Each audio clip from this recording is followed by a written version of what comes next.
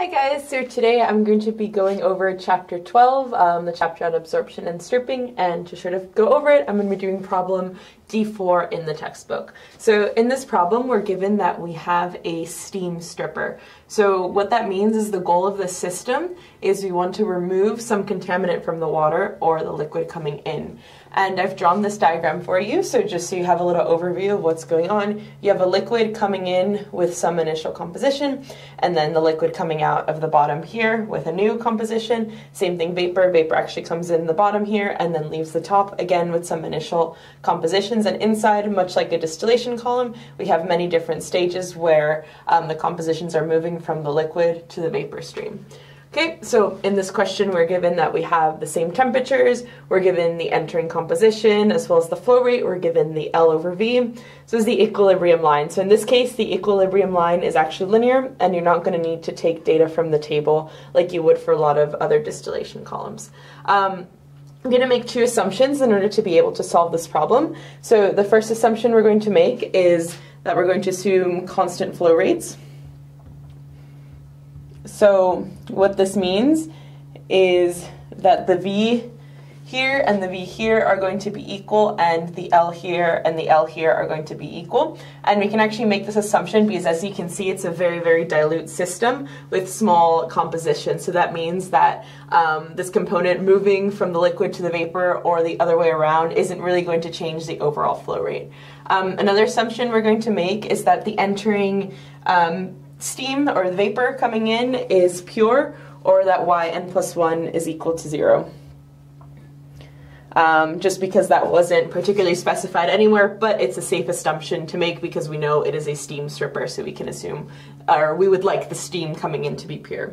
Okay, so the first question asks us to find the value of y1, and we're going to be able to do this by deriving our operating line for this system. So like we always do, our operating line is just going to be a mass balance, and for this case we're going to do it just around the entire system. Okay, so what that looks like is Lx0 plus V yn plus 1. So that's what's going in is going to equal what's going out. So that's V y1 plus Lxn. And since we're given the L over V, we can solve for y1 one of two ways. We can find V, or we can put this into the form of our operating line. And since we're going to need the operating line later to find the total number of stages, we might as well just do that now. So if we divide everything by V, we get L over V x naught plus yn plus 1 equals y1 plus L over V xn.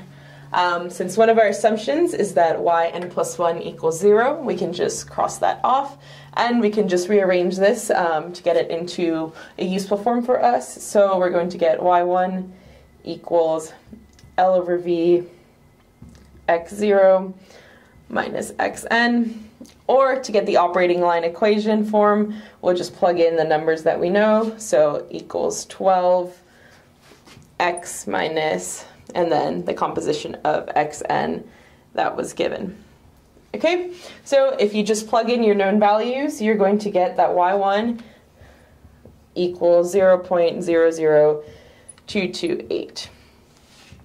Okay, so like I said, this is a dilute system, so it should be a really small number, and it kind of just confirms that our assumption of constant flow rates was okay for this case. Okay, so to find the number of stages, you're going to do a mccabe-thiele diagram, just like you do for a distillation column. The only difference is that now it's going to be two straight lines as opposed to a curvy equilibrium line. So because we're doing a steam stripper here, your equilibrium line is going to actually be on top. So when you plot it, you'll see that it's going to look like this. So you're going to have your equilibrium line here, and you're going to have your operating line down here. The two most important points you need to plot your operating line in this case are going to be, I'll write it over here, your xn, comma, yn plus 1, and your x0, y1. And if you just use these 2 points to construct the line, or you can also do it using this equation. You have both, but I find it's usually easier just to connect 2 known points on a graph. You'll be able to set this up, and you're going to find that you need 3 stages to get what you need. I'm going to flash a picture right now of what I did. Okay, so as you saw from the graph I just showed, you're able to get 3 stages graphically using the mccabe-thiele method. Keep in mind sometimes your equilibrium line might be below your operating line for a slightly different system, but you're still going to be able to do the same thing as you usually do, just counting off stages till you reach your desired composition. Another way that you actually are able to solve a question like this is using the Kremser equation. I'm not going to show the solution, but I will show you the equation and what a lot of things mean in it.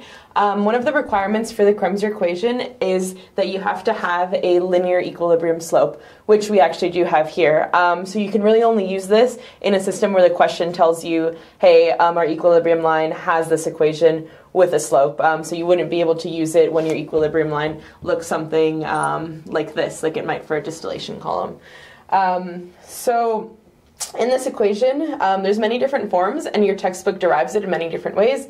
One of the forms that you can write it as is like this. So yn plus 1 minus y star n plus 1 over y1 minus y1 star equals L over V m to the n. Okay, so in this equation you have your L over V, which by now you should know what that means. Your m is just going to be equal to your slope of your equilibrium line here. Your n is the number of stages that you would usually get using the mccabe-thiele method, but this time we're actually solving for it. Your yn plus 1 here is your vapor composition entering the column, and your y1 is your vapor composition leaving the column. Okay, so that just leaves what are y stars for y star n plus 1 and y1 star.